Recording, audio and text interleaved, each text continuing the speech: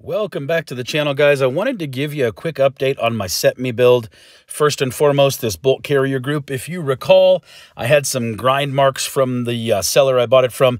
I had a subscriber send me in some measurements of their new old stock carrier. I cleaned up mine just a bit. Mine is within spec, so I'm not worried at all about that.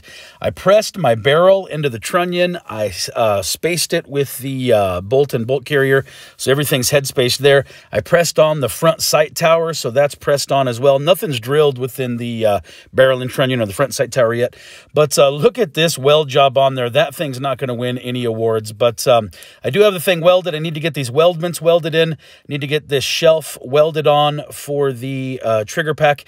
If you'll notice, my receiver has dings and marks and scratches and bends. I kind of look at this like a first car. Like your first car is not really expected to be pretty. It's really supposed to get there to teach you what to do until you get to your second car, right? Here's the holes I drilled for the plug welds that are going to go against the trunnion to hold the trunnion in place.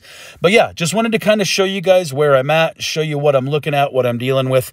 All in all, it has been a fairly difficult process to get here, but not impossible. Need to throw some welds on here, and then I'll show you guys what's up next.